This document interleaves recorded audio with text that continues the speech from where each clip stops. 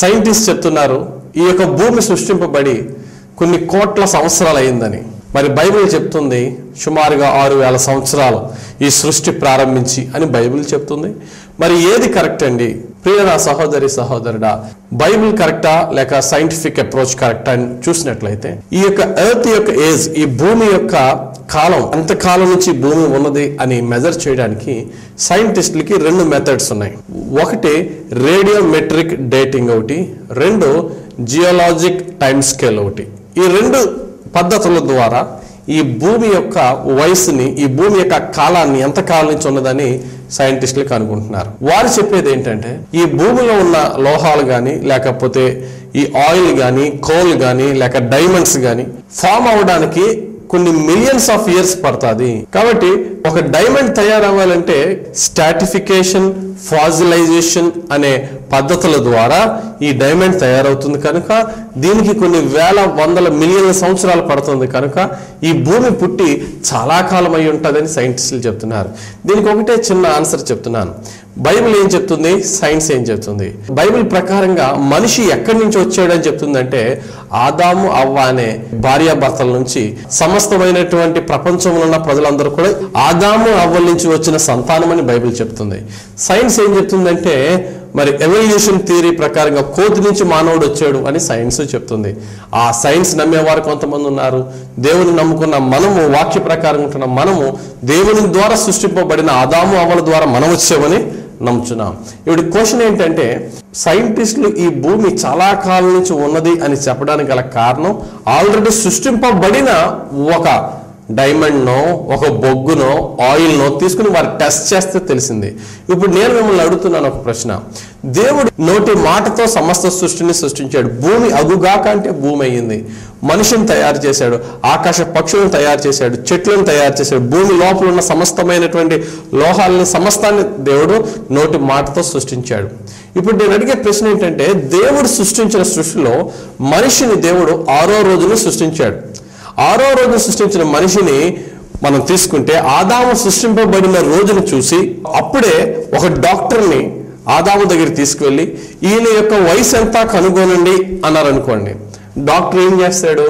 ఖచ్చితంగా ఒక మనిషి యొక్క వయసు కనుగోవాలంటే పళ్ళ వరుస చూస్తాడు, అన్ని పళ్ళు వచ్చాయా అని చూస్తాడు, బోన్ యొక్క గ్రోత్ చూసి ఆ డాక్టర్ చెప్తాడు ఈయనకి ఎంత వయసు ఉండొచ్చు అని.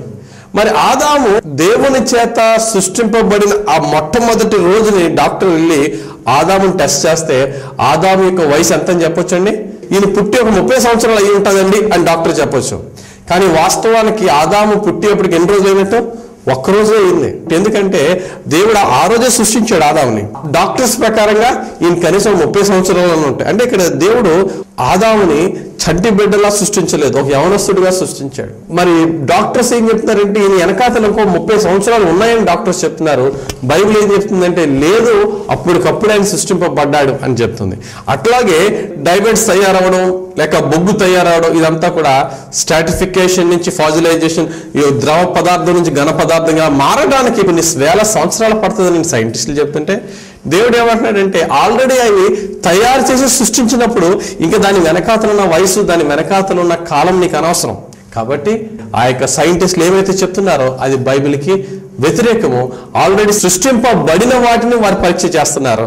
కాబట్టి మనం బైబిల్ని బిలీవ్ చేస్తే కనుక, వాక్యాన్ని నమ్మితే కనుక మనిషి ఒక మనిషి నుంచి వచ్చాడని నమ్ముతాం. సైన్స్ నమ్మితే కనుక మనిషి కోతుల నుంచి వచ్చాడని అంటాం. వాక్యానికి ప్రకారంగా మనం వెళ్తే అనేకమైనవి ప్రతి సైన్స్లో ఉన్న ప్రతి ఒక్క ఇన్వెన్షన్ కూడా శాస్త్రజ్ఞులు కనుగొన్నది కూడా ముందు బైబిల్లోనే మెన్షన్ చేయబడింది. కాబట్టి విశ్వాసంతో మనం నమ్మినట్లయితే దాని యొక్క ఫలాన్ని అనుభవించగలం. ప్రార్థన చేసుకుందాం. ప్రేమ నమ్మకమైన యేసు ప్రభువా, నీ వాక్యం ఇచ్చి మమ్మల్ని దీవించినందుకు వందనాలు. మేము అనేకమైన పదవులు, అనేకమైనటువంటి అధికారాన్ని మేము ఆశిస్తున్నాం నాయన.